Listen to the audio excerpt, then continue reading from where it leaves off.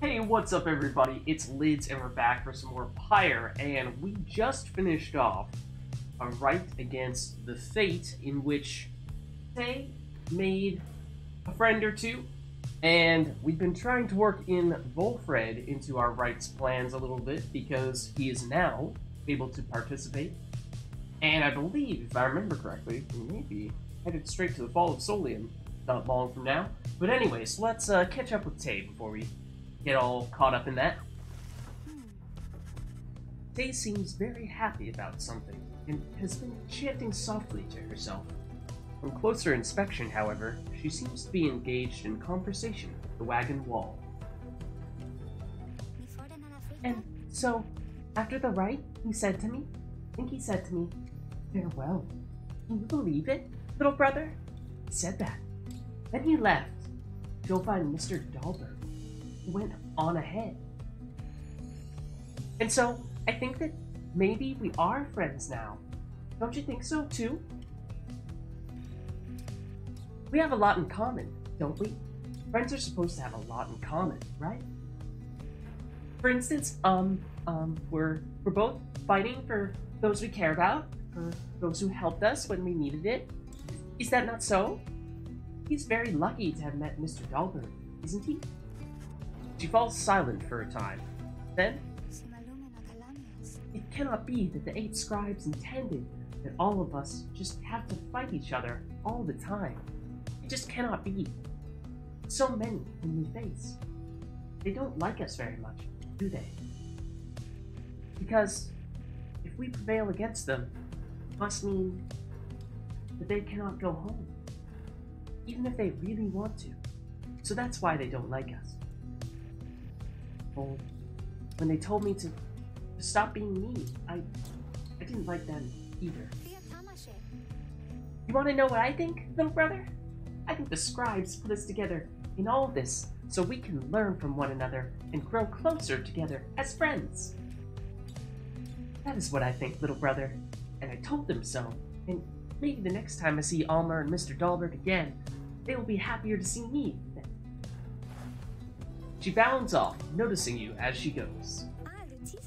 Hi, mister. You sense some burden has been lifted from her, and her knowledge of the rites, however informal it may be, has crystallized into a deeper understanding. +1 hope for Tay, permanently. Fantastic. So that is, I think, sort of the confirmation that we've been looking for with regard to each of the characters and their various things that they're trying to sort out in the downside. Ruki with Barker, Hamatha with her sister, and I really don't remember if we did ultimately, to what extent did we resolve that. And then, as we just saw, Tay with the Fates. We do have some passages in the Book of Rites, though. Let's see what we have here. Downside travels. In the words of Jomir Menimade, cannot survive the downside, you cannot get around. Howlers shall descend on you, or tempest shall shear you to pieces. That is just the way of it. Traveling through the environs is no simple feat. Consider yourself blessed if you were born a cur. Not, however, you should have to find a means to cross these lands without the benefit of 4 strong paws. Luce Glorian believes this untamed land can be traversed through means unnatural. I thought at first that he meant sorcery. He suggests invention. He speculates that carriages could cross this land by harnessing its fury. A wild thought. In my case, my paws shall suffice. We may have more? We do.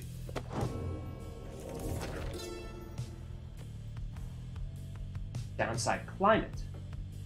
I know of no polite way to describe the climate here. It oppresses every living thing, except perhaps the native flora in a few specific areas. Once more, the recommended course is to keep moving. Moving keeps you warm when it is cold, or when it is very hot, to use what strength you can to move to somewhere you can think and breathe. Weather in the downside seems intrinsic to to the different regions, which my good friend, Molten Malik, shall describe. Shelter can be difficult to find. Cannot stay in it for very long. Perhaps, however, shelter can accompany you rather than constrain you.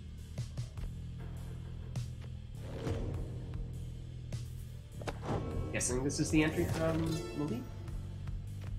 Isn't. Oh, the Fate. Words of Halub the Swallow. The Fate united under Manymane, the Alpha Chief. I was wondering which group they were technically affiliated with. So they're technically a Cur group. Their leader is a Cur. He is brash, but follows his traditions.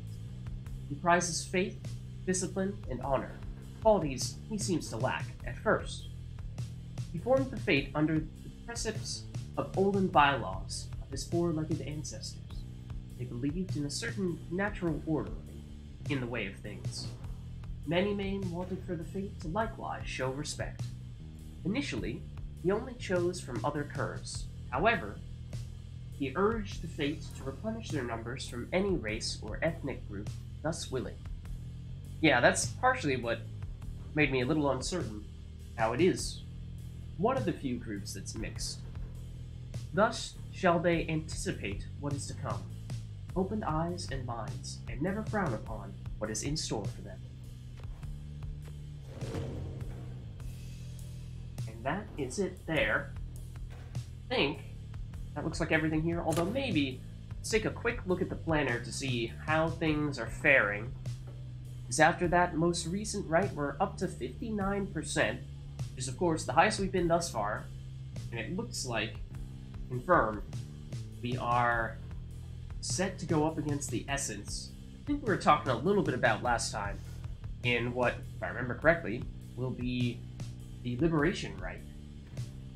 Yeah, right, still next Liberation 0, so this is gonna be it. They're gonna be a tough opponent for sure. But let's carry on.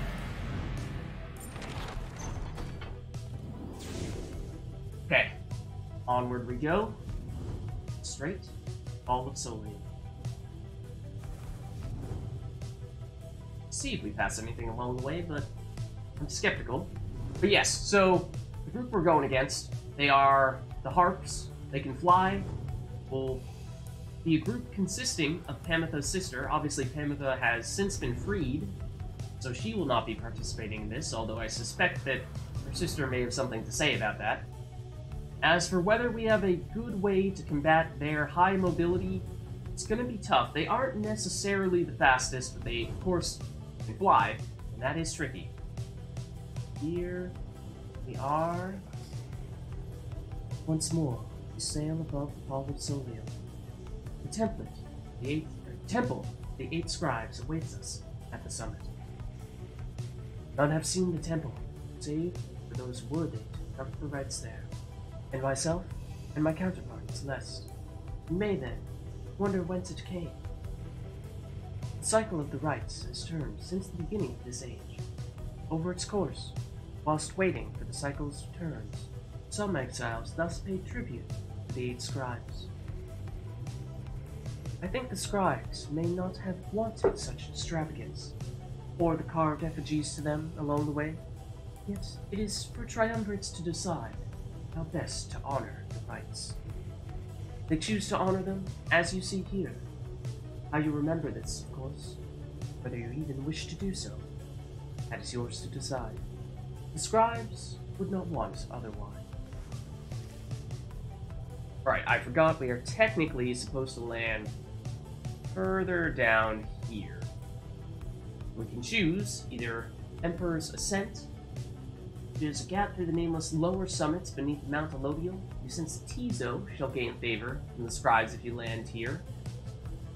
Whereas we could also take Emperor's Fall, or as an alternative, can't take both. Emperor's Fall, a pathway on the outskirts of Mount Elodial's nameless lower summits, where we sense Ruki shall gain favor from the scribes if we land here. So,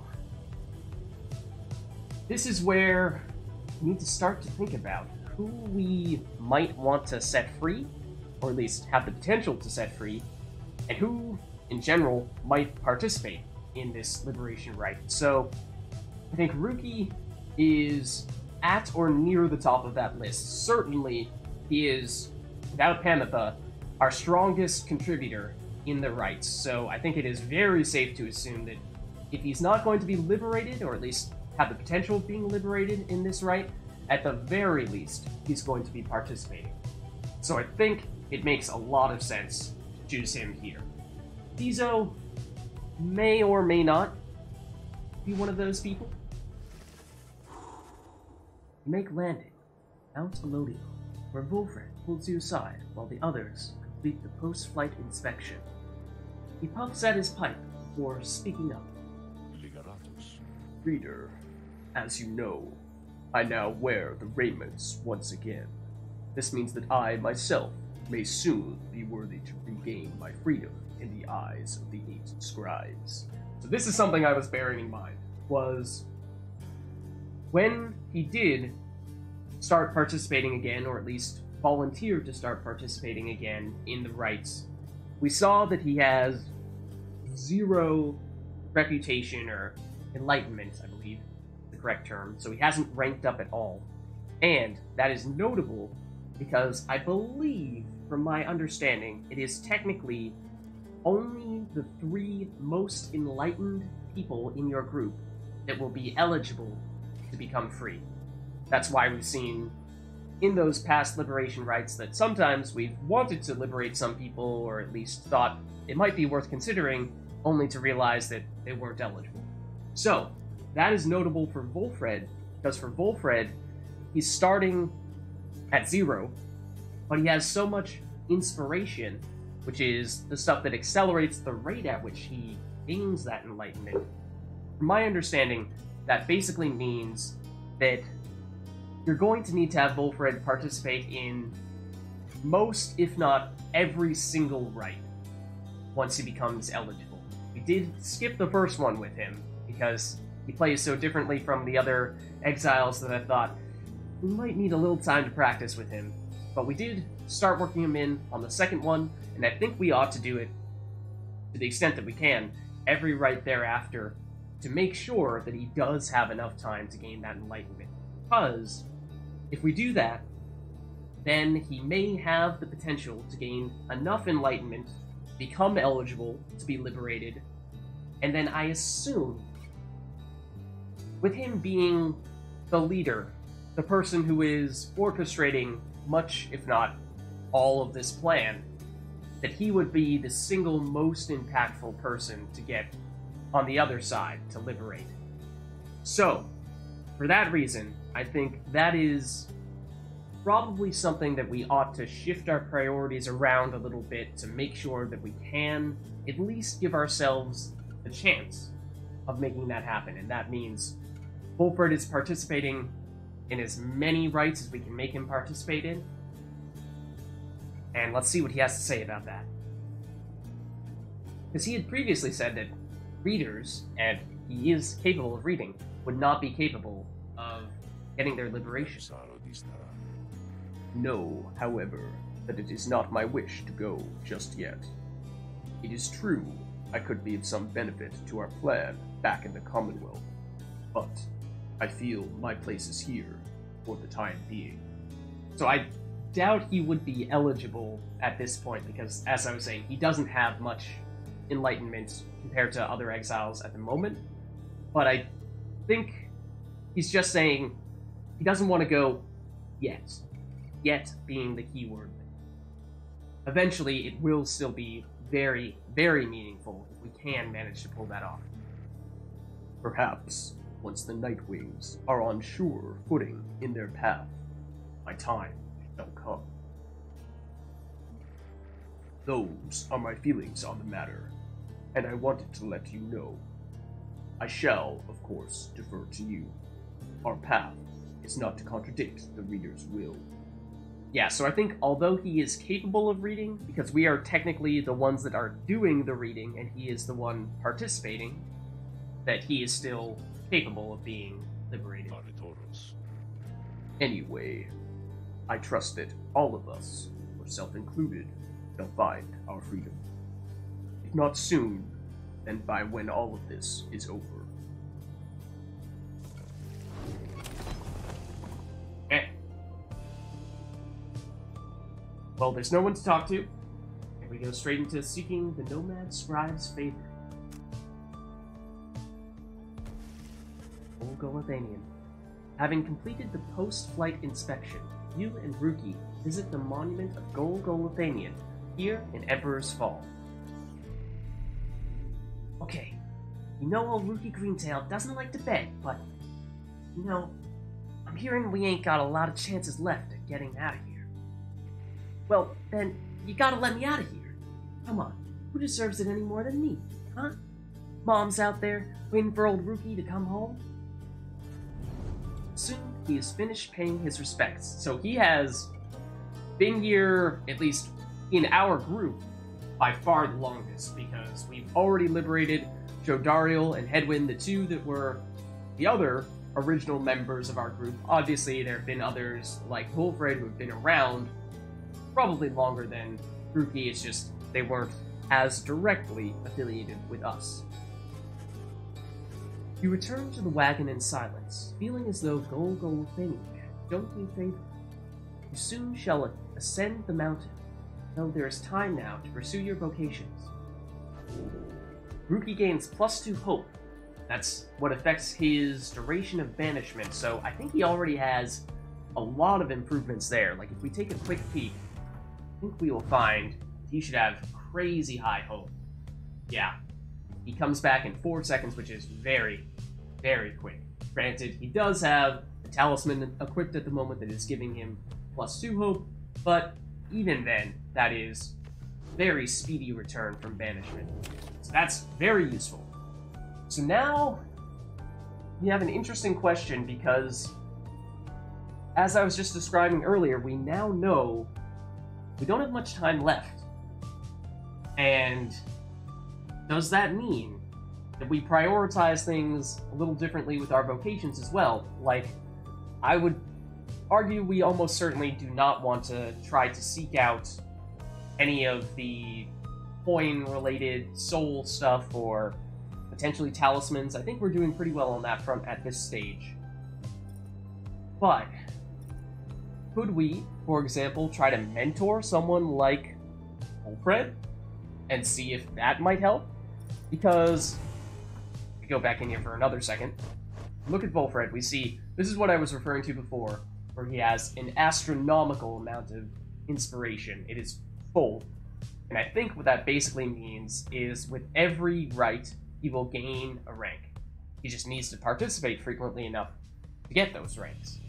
So, yellow part is the part that he's achieved thus far. Green is the inspiration. So if you compare the yellow, he's a little behind Bertrude. Not much, but I mean, compare him to Ruki, who's been here for forever, and he's almost at the maximum. Tay, similar. Tizo, not quite as far. Sir Gilman, not quite as far, but he's fighting an uphill battle, trying to catch up with those people. So it would be tough for him to basically, it would mean he'd need to surpass Tizo and surpass Sir Gilman, I think. Bertrude, I don't think that would be as difficult, given how they're roughly equivalent at the moment. So, yeah, and I think that may be an indication that we ought to have Ruki and Tay participate, and they will just continue to be our leaders in terms of enlightenment. We're gonna let Sir Gilman and Tizo continue to sit on the sidelines and try to have Wolfred fit in as that last person. He's still a little bit of a sandbag there, where he's not doing a lot to help us at the moment because he is so painfully slow. My hope is, if we can manage to get him to rank up a little bit more, not going to gain quickness per se, but he might gain enough other skills he can be somewhat useful to us, even with his shortcomings. So I think we do this, because I don't know if we're going to be able to get enough enlightenment from specifically trying to mentor mentor Volfred to actually get him to rank up. I think he's already going to rank up once per write, the amount of inspiration he has. So I think we take this route. Despite your growing knowledge of the Book of Rites, you yet struggle to grasp certain aspects of its teachings. Through greater understanding comes the reader's influence. It's been a little while since we've done this. Now, we have done all of our quickness upgrades. We've done one hope upgrade, but I think that is probably the next best thing for us. Presence does make the auras bigger. That's not really my style. I feel like this plays more into the big, slow characters playstyle, whereas quickness plays more into the small, quick characters playstyle. Hope is a little bit of a middle ground.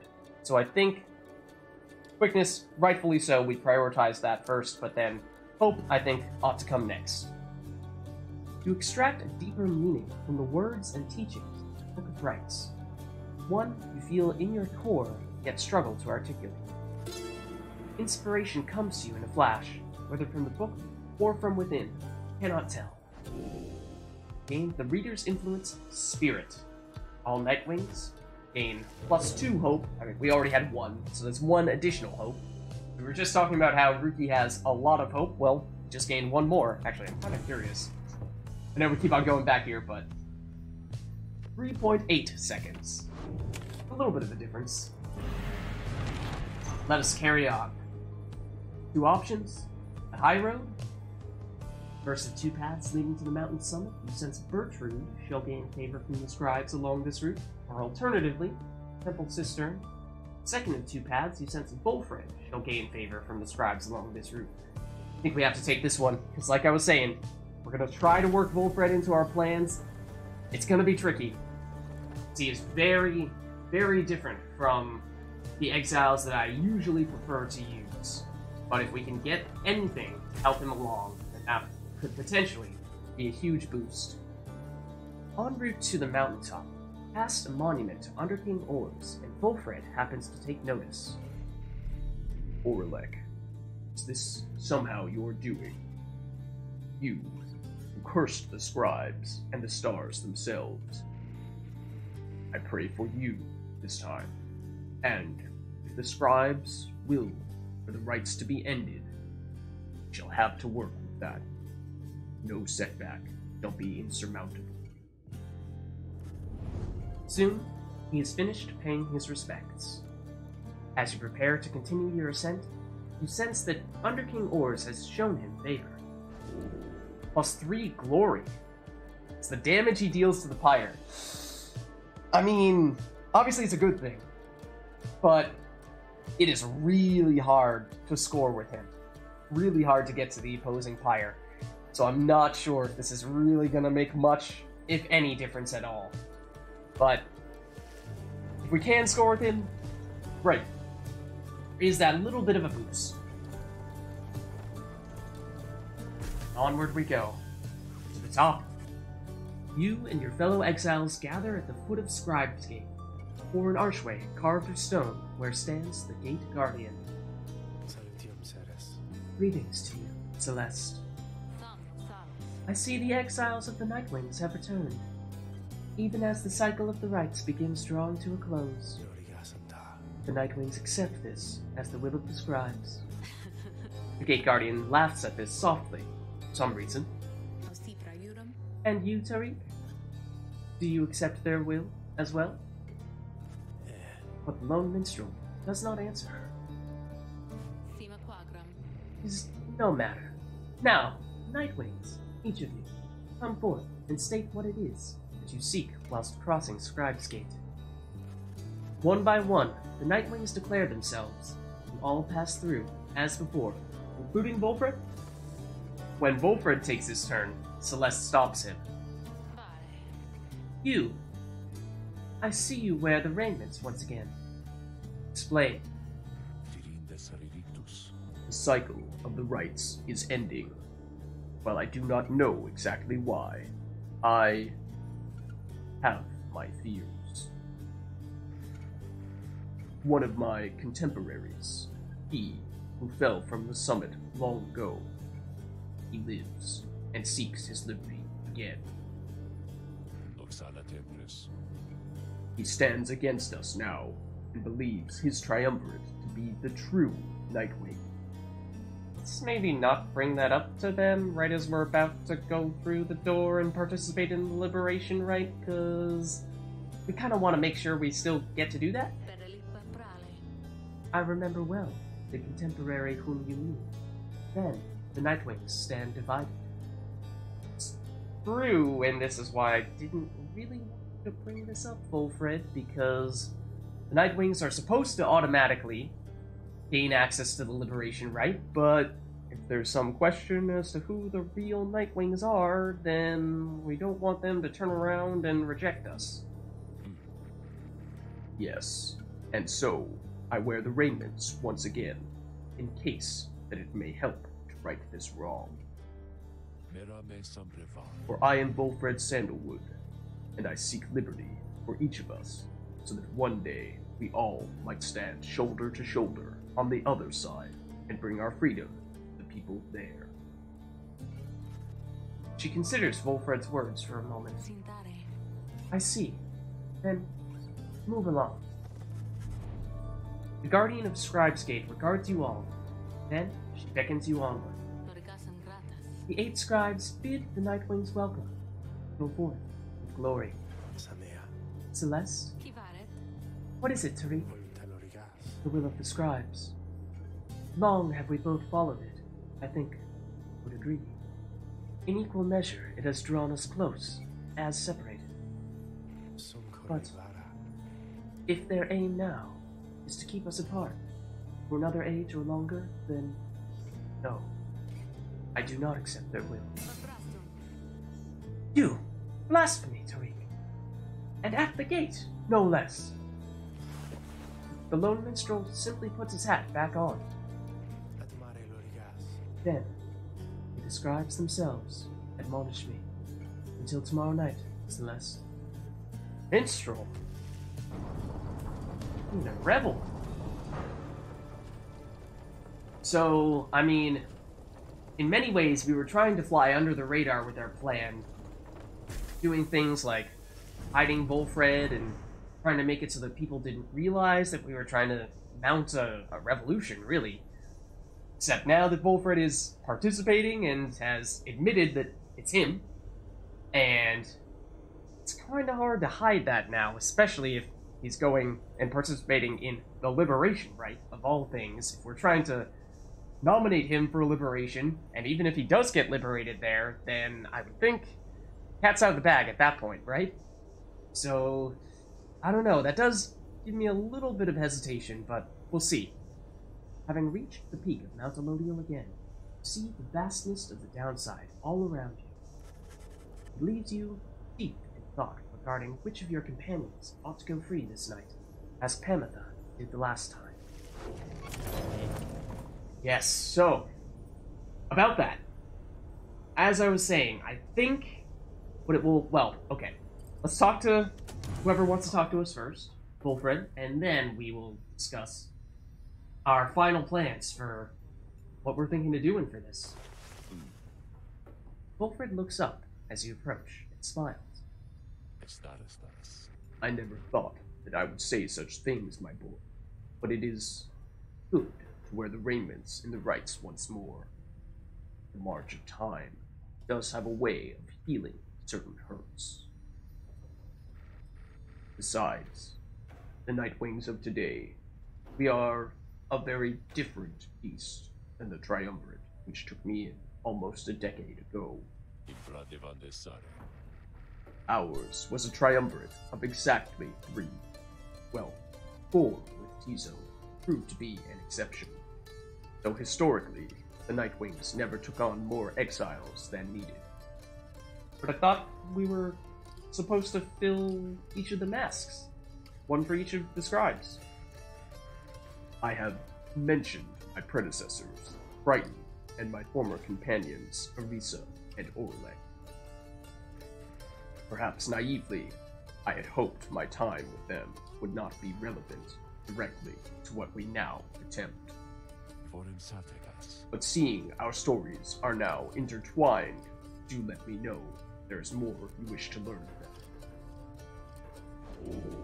Volfred invites you to inquire about the former Nightwings. Name of the Triumvirate in blue. It seems your fellow exiles have assumed their identity. Okay, I was hoping we might get a little more explanation about the previous Nightwings there, but I suppose that's what we ought to ask here. And, I mean, first and foremost, have to ask about Orlek, the demon whom you met. What was he like? He and Volfred close? I mean, let's see what the preview is for the other ones too, but for Risa, she betrayed Orlek. She was supposedly the one who pushed him down the mountain and tried to steal his spot to gain liberation, causing the Nightwings to fall apart. Why would she do such a thing? Or Brighton? Thus far you have heard only passing reference to Volfred's predecessor on the Nightwing. Alright, well, let's lead with Orlek. Hopefully, we'll have the chance to ask about all of these people. You ask about what Orlek was like when he and Volfred first became acquainted. Volfred remained silent for some time. I was very, very sick, you know, when I first landed in the downside. The long trip down the river must have been a little much for me. It was Orlek who found me. He could not have known of my capacity to read before he received me. He was a physician, intolerant of the sight of suffering of any kind. Not just any physician, mind you, a gifted, highly decorated one. He served on the front. Back then, skirmishes erupted frequently, and those such as Orlek, they had to deal with many casualties on either side. In time, he said he grew repulsed by what he saw. This sowed in his heart a yearning for an end to all the bloodshed, so tried to use his status to negotiate a treaty with the Highwing remnants. Must have gone about how you'd expect. He was given direct orders to return to the front, but when he refused to soil his hands again, cast him into the dark side. Here, he gained the notice of the Nightwings, and before long, he grew to be one of the finest rites conductors anyone had ever seen. He was instrumental in the liberation of his companions, whose roles in the Triumvirate were later filled by Arisa and me. That's interesting because he helped other people earn their freedom.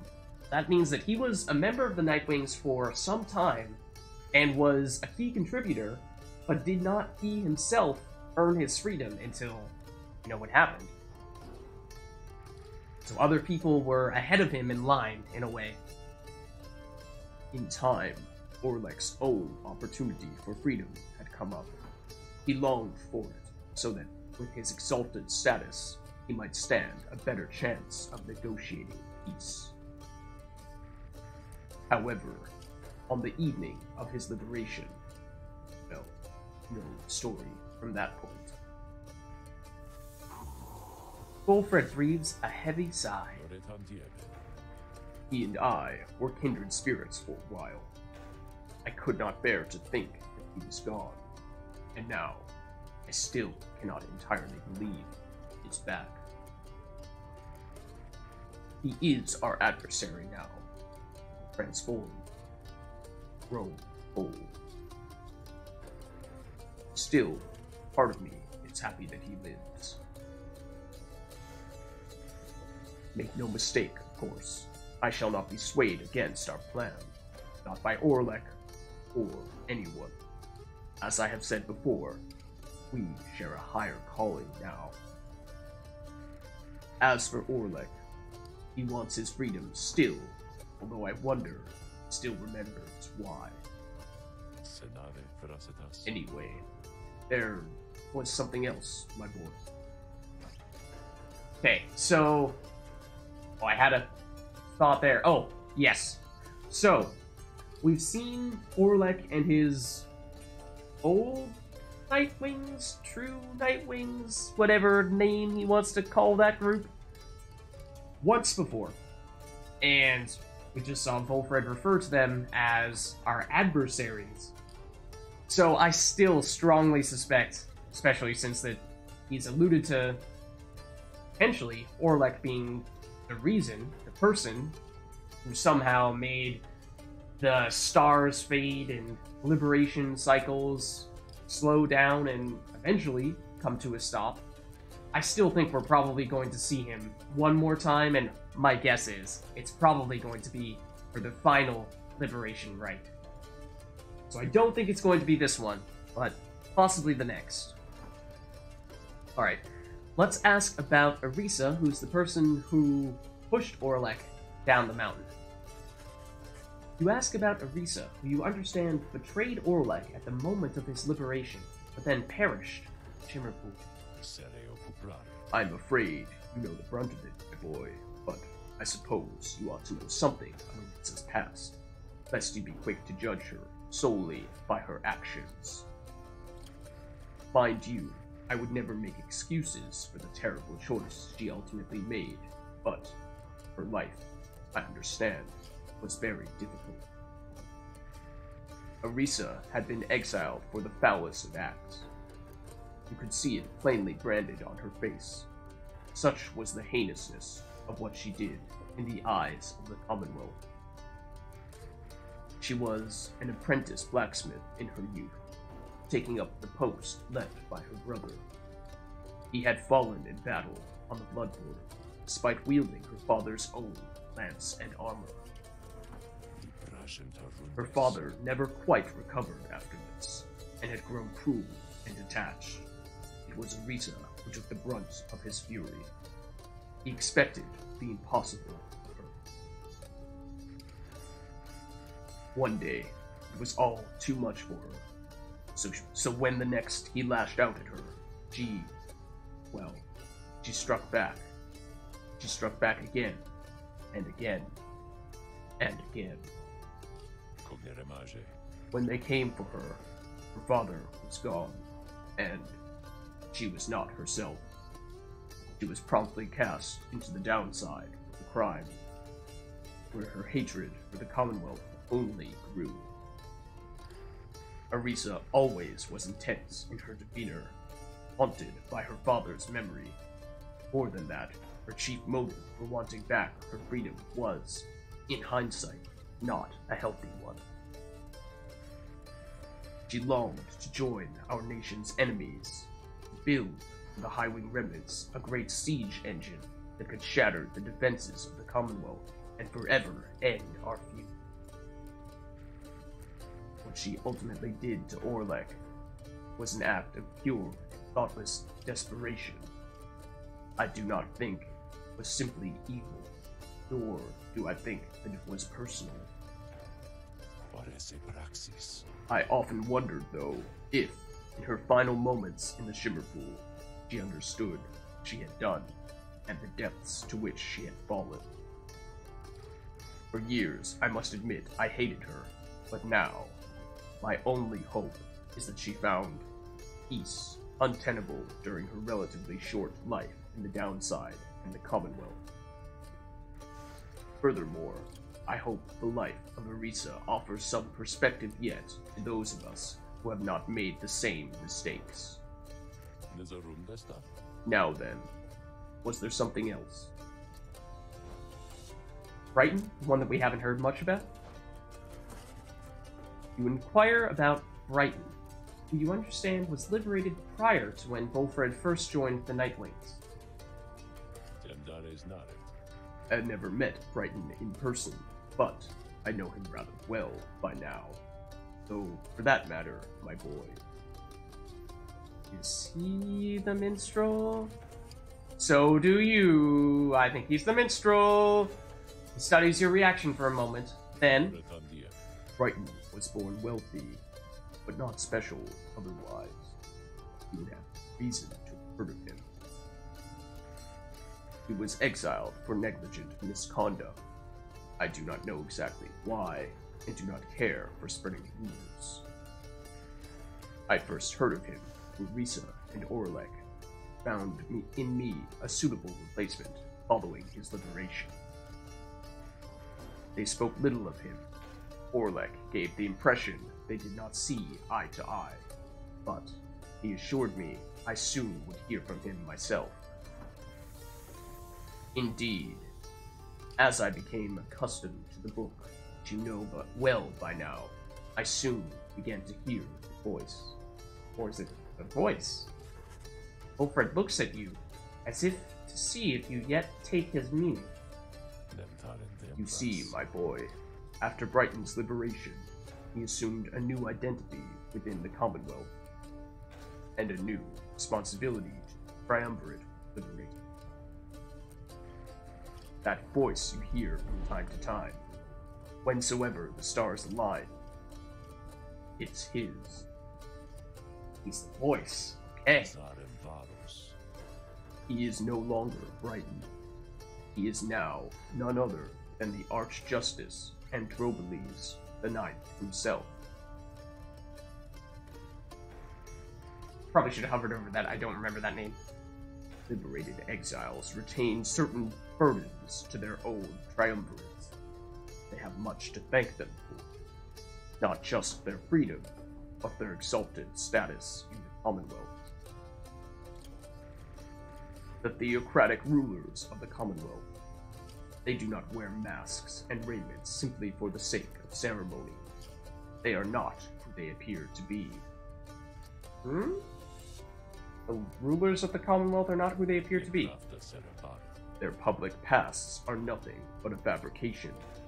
Like Brighton, they once were exiles too. Oh, okay, that is big. So Volfred, in his plan to overthrow the Commonwealth government, is basically saying that people who once were exiles just like him, just like us, have strayed, have done something to wrong the people, and that is cruel, I guess you could say, in that those people who should understand better than anyone what that's like to live on the other side have now perpetuated that cycle of sending people to the downside for their crimes and having them just disappear. Okay, that is... yeah, there's a lot to that. Brighton. That voice. He has no love for either one of us by now. He knows full well what we attempt to do. Yet, he is bound by the tradition of rights. Yeah, because he has the voice, and Brighton, by extension, has started to identify that we are up to something and has called us out for housing a traitor, at least in his eyes. That's how he's characterized it. He shall always stand on ceremony, plain. But I think he knows, deep down, that he is powerless. How ironic that one of such high status in the Commonwealth should be so frightened of some long-forgotten exiles such as we. Anyway, that's Brighton for you. He must have seen in you the potential to be one of his staunch supporters for a time. If that's a path you wanted to pursue, I should apologize. Now then, whom else should we talk about? I believe that's everyone. Let's not dredge on any more about his old memories. You bid Volfred a good afternoon and leave him his memories. My pleasure. Reflecting on the past from time to time helps demonstrate how far we've come, yet how much farther we have yet to. Yeah, there was a lot of stuff that we just uncovered there. Wolfred's certainly been holding on to some secrets. Alright, but we still have that liberation right. Gotta see if we can bring some people over to the Commonwealth and set them free. Which means, of course, we have to go to the slug market first. Hey, little visit to Falconrod. Hey guys, so, I don't know what's going on up there with all them stars acting all real weird and stuff, but let me tell you something here. You ain't gonna find a better deal on all this stuff from anybody, I mean anybody, in the downside. Trust me when I tell you that, okay? So, go ahead, stock up. Okay, so we did buy things from you recently. We actually have a surprising amount of coins, though. Would have thought we'd be a little more coin starved. I did manage to get another one of these from the plant in our cart. So I mean it's 4 coins, but yeah, that's gonna make a huge difference. I mean, it is the difference between being able to afford this and not being able to afford that. So I've been saying this for a while, but we're probably gonna end up using these, maybe even today.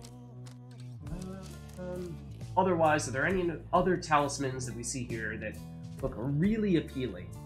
Because I think, generally speaking, I really like the ones we have at this stage, and that's why I think, for the most part, I'm comfortable with sticking with the ones we have and just looking to upgrade them. We have 60, so could take some of the cursed ones, but I don't know. Well, you know what? I wonder.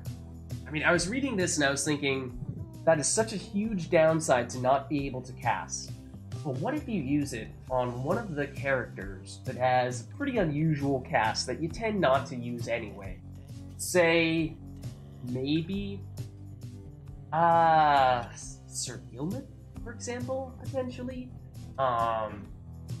Potentially Tizo, but that's maybe a bit more of a stretch. Because having your aura around you, like Tizo with his aura around him when he has the aura, would be useful.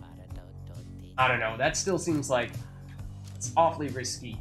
Maybe worth giving it a shot in a practice raid or something like that to test it out, but I don't think it's something we'd want to run straight into.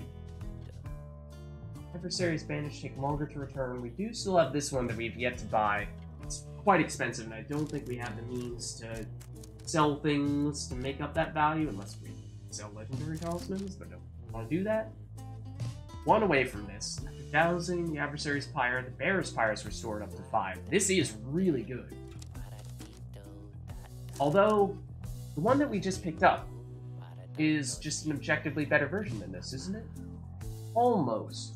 One we picked up from a guaranteed talisman encounter had it so that we gain life on our Pyre for 50% of the damage that we deal. So that one that we got would be better for higher damage dealing characters, whereas this one, for characters that don't deal a lot of damage, this might actually be better.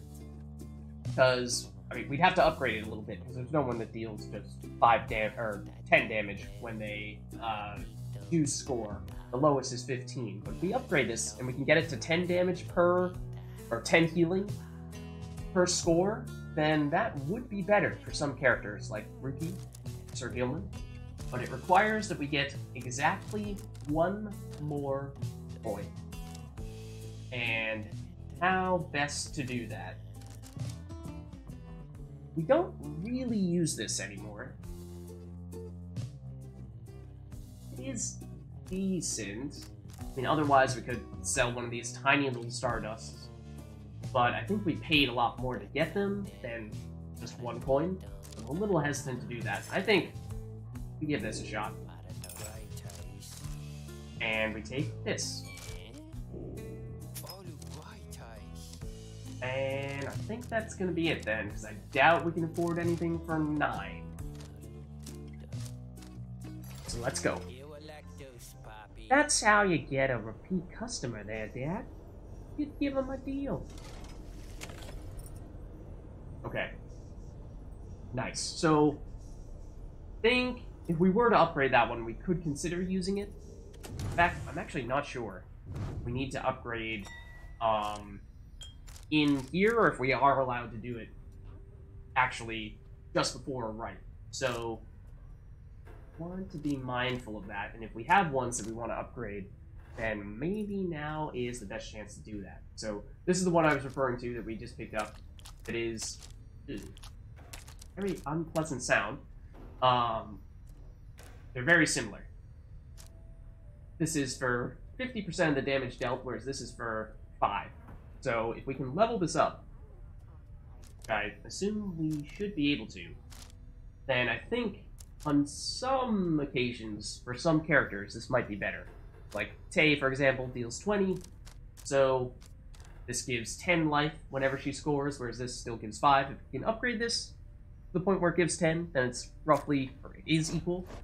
Whereas if you take someone else who causes 15 damage when they score, then under those circumstances, you might be able to upgrade this such that it's better than this.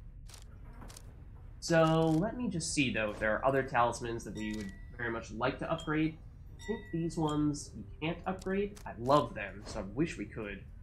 This one used to be one of our favorites, but is kind of just a worse version of these. I'm probably not going to prioritize that. And then there are some legendary talismans that are not level 20. Like Triesta's Plume for Pamitha was amazing. Pamitha is now freed, so it's not super relevant. Gilman's unique talisman allows him to jump further, but I'm not a huge fan of that. That's just rank 10, so we could upgrade that. Headwind's no longer terribly relevant. Ruki's is just rank 5, but I also tend not to use this one that much. I think of the unique talismans that we still have for characters, Tizo's might be the only one that we're actively using terribly often. So I think, for that reason, let's prioritize upgrading this guy. Maybe even that. We don't really use that. So yeah, let's go this one, and then maybe Rupees. Assuming you can use multiple Stardust on one talisman, and then it doesn't lock you out, prevent you from doing any more after you use the first. See how drag a talisman to eject that, or like good. So still +5. That's not so surprising. 6, good. 6, 7, 7. What level are you right now? 15. So we want either 2 2s and a 1, or a 2 and a 3. Either way, really. Probably 2 and a 3 to give us a little more flexibility in the future. +8, and yeah, 3 more. Move it up to +10.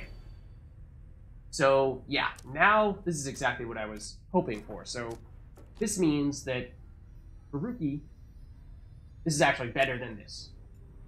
Might still prefer using these ones for Ruki, but it gives us some options. So I like that. Alternatively, Hayes is already rank 20. Ruki's might be the next one that we would consider upgrading, but I think we can hold off for now and stick with this. We don't have a ton anymore. What, 2, 4, 5, 7, 11, 13? Okay, that is still a lot. But I think that was the primary thing that it looked like we still use and still might want to upgrade. Also, potentially Tizo's. Don't anticipate that we're going to use him on this right. So let's commence.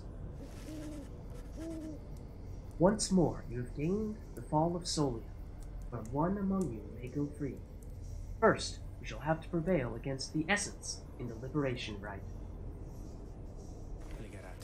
Leader, your companions are gathered there, under the fall.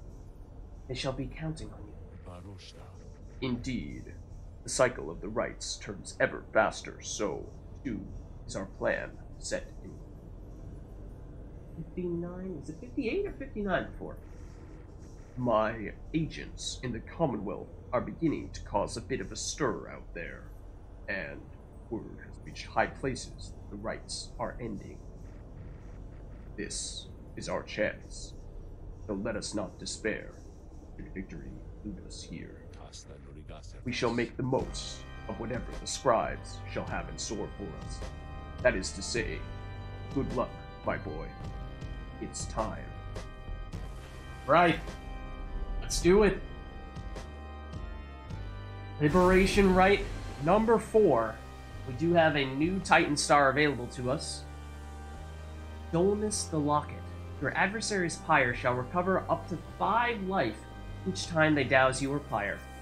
I mean, I think we really are not in much of a place to be putting on Titan Stars at this stage. Not in Liberation Rites, not when we keep losing some of our strongest contributors. I think we may be looking at going starless for the remainder of our time here in these rites. We'll see. Certainly not now, though. Certainly not time to add additional challenge. Through a wondrous miracle, there lies upon this highest mountain and inverted fall. Once more, the Nightwings gain the summit of the sacred Mount Aladiel to conduct the Liberation Rite.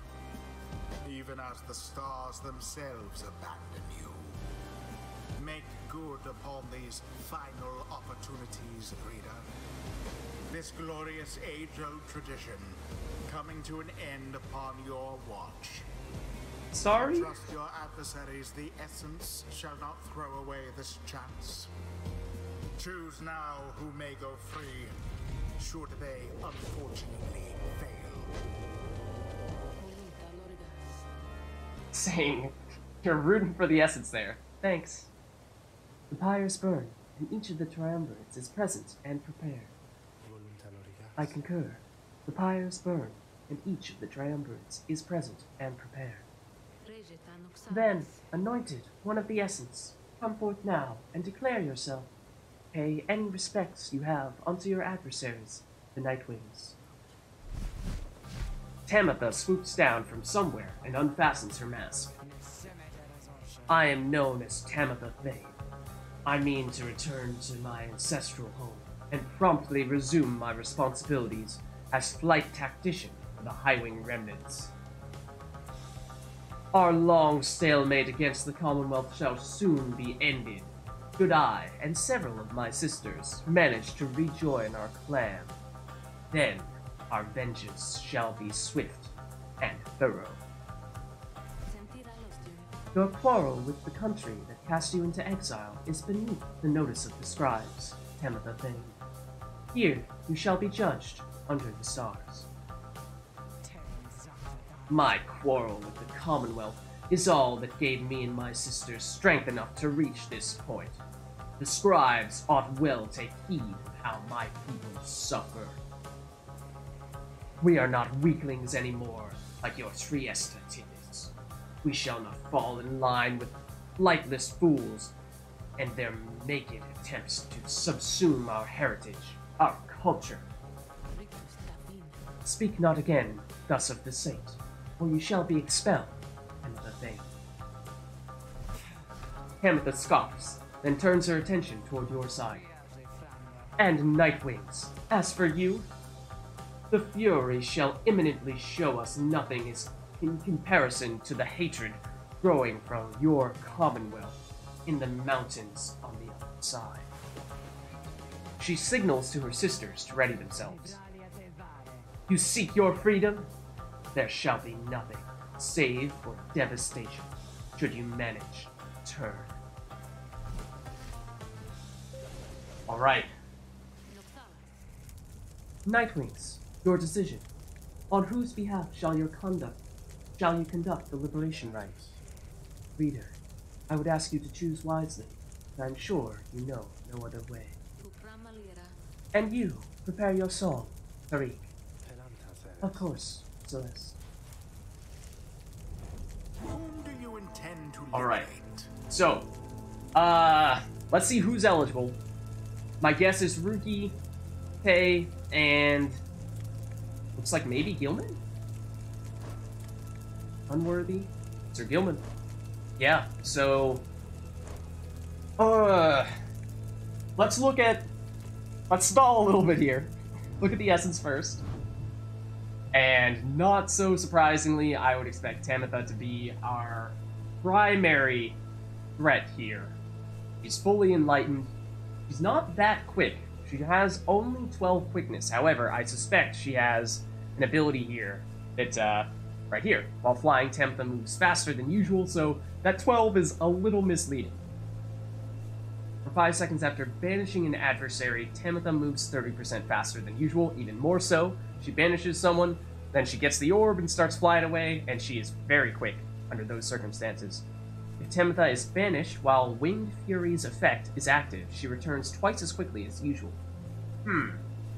So if she gets banished within 5 seconds of banishing one of her adversaries, she comes back quickly. Tamitha permanently gains +4 to quickness, presence, and hope, making her better all round. Okay, so she was originally slower than that. And her talisman is at the start of the right. The Bear's Pyre automatically gains 25. Wow. Okay. Good. Just making sure she's the only one who has that. Otherwise, we are working at a serious disadvantage. Okay. What do her friends have? While carrying the orb, the bear moves faster than usual, +10%. That is dangerous. They likewise don't have humongous quickness, but my guess is they also have the same, quickness while flying. Looks like exactly the same skills. Yeah. At least for her, and for her. Same talisman? Okay. So, they all deal 20 damage. They are well-rounded, I would say, in that they are mobile. They aren't quick to begin with, but as we were just describing, under certain circumstances, like when they are trying to make their push to score against you, they can be very fast and hard to catch because they can fly too. So, I think that does mean that speed is going to be important, which is good for us, because that is certainly our playstyle. So Ruki is going to be key, Tay may be key, Gilman may be key. Finding a way to work in Volfred will be tough. He's not worthy, he's not going to be the one that we try to liberate here. And who ought that be? I don't think it should be Tay. I think, as far along as she's come, I think that if we're trying to look at things from a practical perspective in terms of who has the most potential to increase the probability of our plan succeeding, I just don't see her having enough influence once she gets to the other side to be a huge asset to us in the Commonwealth. Ruki, maybe a little less so, but I think you might be able to even make that same argument in that, I mean, he's a traitor. I mean that with a D, not a T. But, aside from that, I mean, I know he's poured his heart out to us about his mother and their struggles, but I think if you look at Sir Gilman, by comparison, he has the potential to be able to bridge that gap between the Worms and the Commonwealth, or at least our resistance movement, and that could be a humongous asset in a way that the other two don't really seem to have that ability. So I think we take him. I think we nominate him. And he certainly is speedy, so that helps. I think we give him probably... Do we try to make him speedier by using some of these, or do we try to give ourselves the ability to heal some of our Pyre?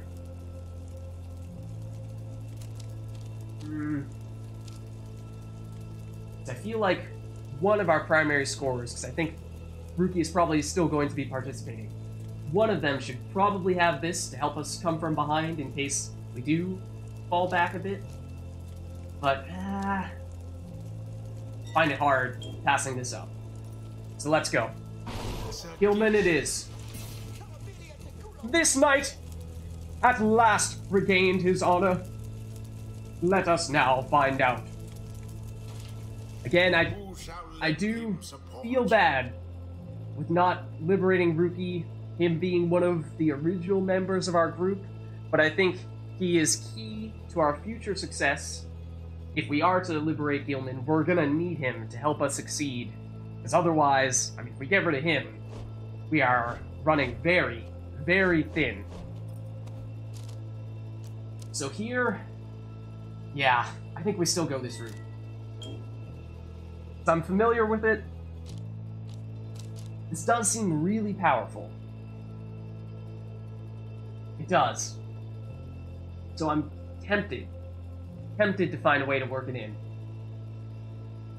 It would mean we'd have to put this on someone else. The third person who, if we're willing to take that risk, would be Wolfred. I just don't see a huge benefit to it. Well, maybe we can make it work. So, I think it's a risk, but let's go for it.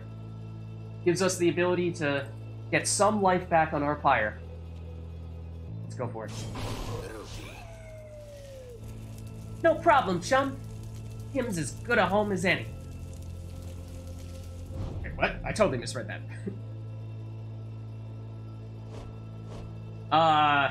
Then... it makes me really uncomfortable because he is not going to be a very strong contributor, but I'm gonna give it a shot. Let us prevail on this night for you, Sir Gildan, and for the good of our ailing nation. Right, here goes nothing. One final obstacle to overcome. Here I can soar again, above your commonwealth. Such destruction I shall rain upon it soon. But first, let us dance this final time. Right, here goes nothing.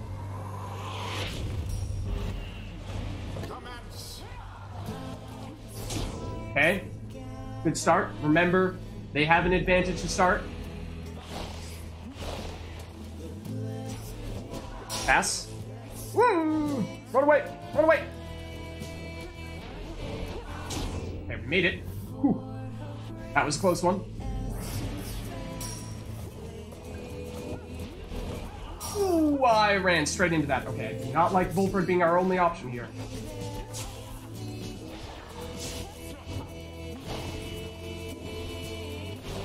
Pass. Ooh, just barely made that one in. That was close. Wasn't sure if we're gonna have the angle. Hark now, my sisters. Damn what the book says. Advance to strike formation. Prevail here against these wretches, no matter the cost. In disregard for the ways of the rights, Tamitha Thane has ordered her triumvirate to push further afield, adopting an even more aggressive stance for the remainder of this rite. Okay. We were able to score quickly, but they're gonna be even more aggressive. What? Excuse me? What? Oh, that was bad. Got the first one there, but the second one was able to just speed on through. What? Excuse me, you get to start there indefinitely? What? Okay, we got a dash. Ooh. Okay, I did not realize they were gonna get to start that close from the beginning. Oh, I missed. This is tough. This is tough. I don't like this. I don't like this. Ugh. It counters our strategy. And I just totally whiffed there. No! It's not looking good. It's not looking good.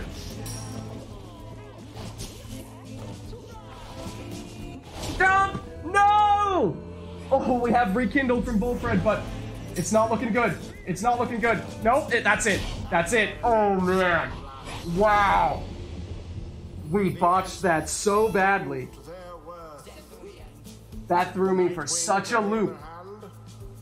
Our strategy, it revolves so much around zooming to get the orb first, that for them to start right next to it just completely threw a curveball at me that I did not expect.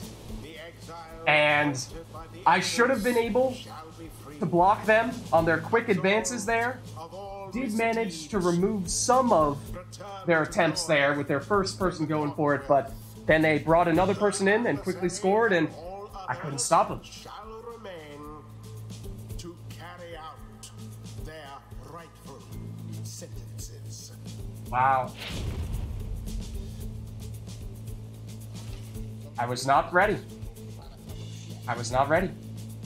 There is no room left for doubt that this knight's honor yet lies scattered all about these lands. We shall just have to go and search around for it some more. And that is harsh. With our time running out, that is a tough loss. Commonwealth fools. How fitting that traditions such as this should spring forth from a culture such as yours. They ought to have put me to the sword, but no. They, in their arrogance and in their smug superiority, deign to reason that those such as I ought to be exiled instead. Here then, we would live in penitence and learn the error of our ways. She laughs for once, though not with joy. Such utter nonsense. And now, they shall receive me open armed, a champion forged by their precious system. Yet, I shall use every waking breath to bring them all to ruin. She turns to her fellow sisters of the Essence and regards them with respect. Sisters! We may not be bound by blood, but ours is a stronger bond even than that. May we soar together in the stars someday, and I swear to you, Hindwing remnants shall survive. Farewell, sisters. A moment later, she is gone, engulfed within the waters of the Shimmer Pool. Yet you hear her voice reverberate for one last time. Farewell, sisters! Tamitha earned back her freedom. Accept this, or it is done. Godspeed, Tamitha Thane. Tamitha and her sister. Watching from afar. By their grace, may the cycle of the rites keep turning for as long as possible. And it's a major setback.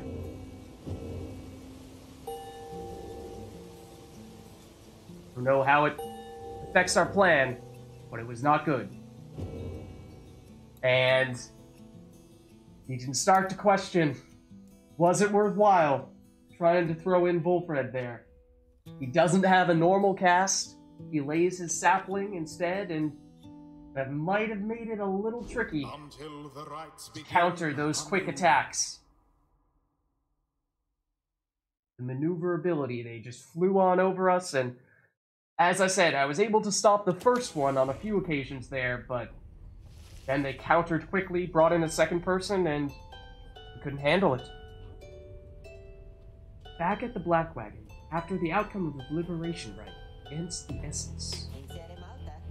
Can't win them all, right? Rest well, everyone. Our day shall come, in time. Although you did not succeed in liberating Sir Gilman, there is some consolation. The rites shall continue, and before long, you shall have another chance. Still a huge missed opportunity, though. Not getting that one back. We have but a few such liberation rites remaining. Exactly how many, I do not wish to speculate about, as yet, until such time as we can better say for certain.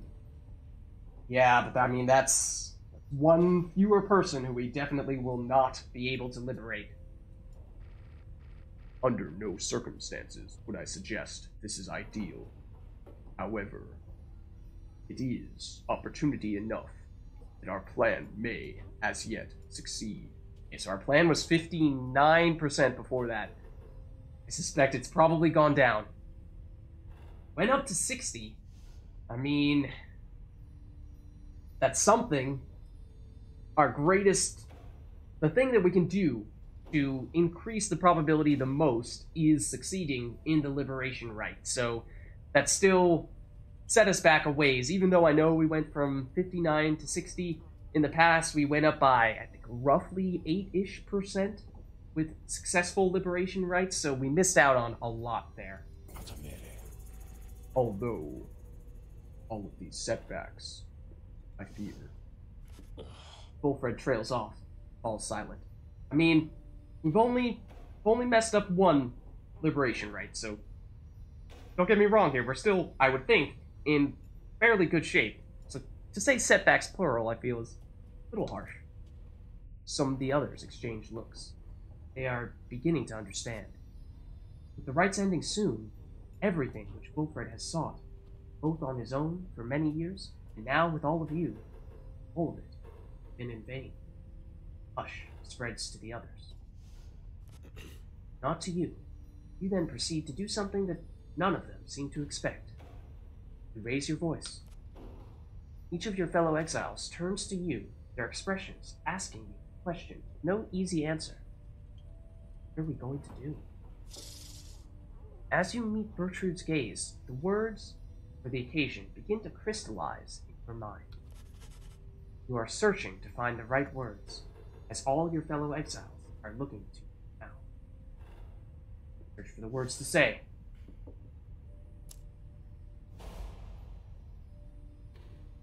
Let's do it. Tell them you... Oh. Did I just pick an option without realizing that I picked an option? You tell them that you have all stood together time after time throughout this quest and are now poised to seize upon glorious opportunity. Your path to freedom still is laid before you all. True freedom is not waiting for you in the Commonwealth. Meanwhile, the stars themselves are shining on for you. All of what transpired cannot be mere chance. You all now have a divine duty to uphold. You all stand poised to ensure the world you leave behind for your loved ones, for each other, is a world worth living in. You can believe any of this, and believe, above all, in each other. Believe that the plan may yet be achieved. After a brief period of reflection, share one last sentiment with you. Let us stand together, now and always. Oh, Interact to choose a different way to put this. No, I'm fine with that. Then, you join the others in silence. Thus, you remain together with your thoughts. No one speaks for a time. Then, doozy of a chance we've got here. Isn't it, chum? Just like you're saying there. I guess we gotta go for it. Thou wouldst dare change this ancient world, reading. And yet, thy words are tinged with certain truth. Sweetheart! Tizo vows to stand with you, no matter where your quest shall lead. May long the stars remain a light for you, reader sir. All the while, Wolfred remains watching you intently. Then, his expression softens, and he smiles. You are right, of course, my boy. We are the Nightwings. It is precisely as you said. Let us stand together, now and always. Lead us then, reader, the end of our quest, and the dawn of the new age for all our kin. Everyone, for the Nightwings! Everyone responds in kind. They stand with you, no matter what. They await the outcome of your vision of the stars, which burn with renewed fury. It's now the last rites beckon. Okay. The last round, it would seem. Each of the Nightwing gained +1 hope, permanently. Let us stand together. The stars above now burn with what appears a desperate fury. Many more of them, as usual. Your path is yours to choose amid a myriad of stars. Hey, sounds like we'll have more options than usual.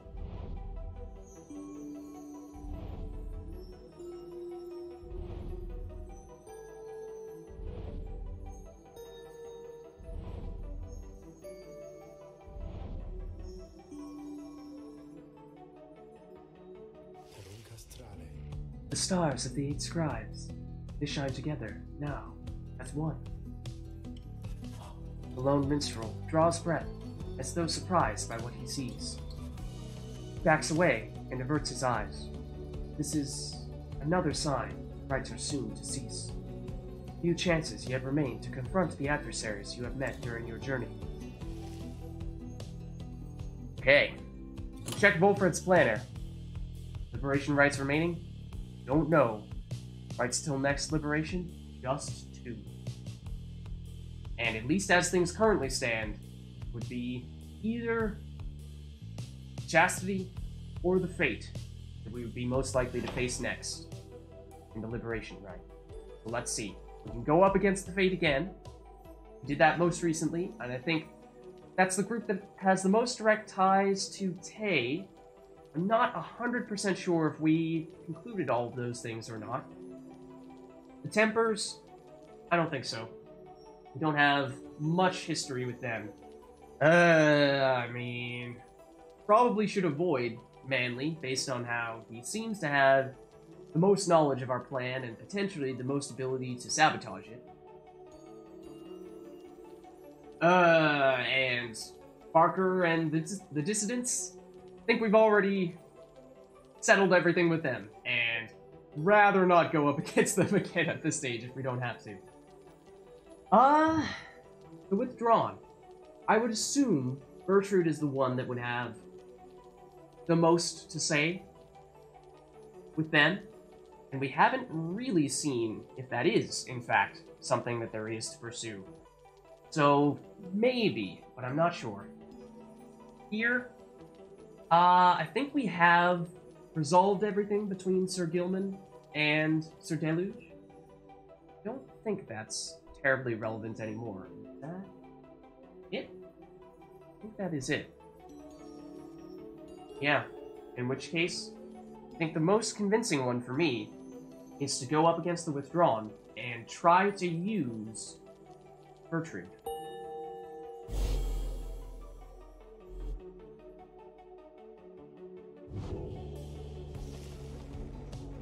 The Withdrawn and the witch Udmilde have designs upon the rites that have nothing to do with being free again. What they seek, no one in good conscience could abide. He then reveals what he has learned of her and her design.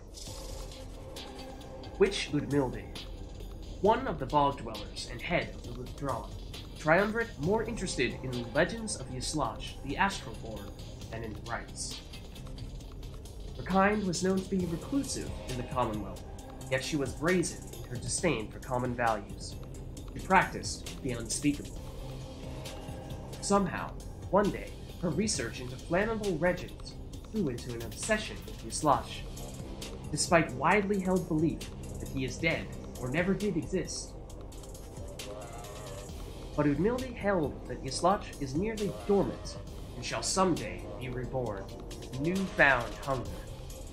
It can only be sated by devouring the world. Then, at last, could Yislach return to his glorious home, and Udmilde go with him. When Commonwealth officials showed up to take Udmilde in for spreading unrest, she was all too eager to comply. After all, a sentence to the downside meant being that much closer to Yislach's resting place, where she believed she had much work to do, where the Withdrawn stood ready to assist. She speaks in seeming riddles, yet the threat of her intentions, I think, cannot be dismissed. Let us be on our guard, and therefore, let us rest now while we can. You bid Volfred a restful night in kind. It is too late to take flight, so you expect to press onward come daily.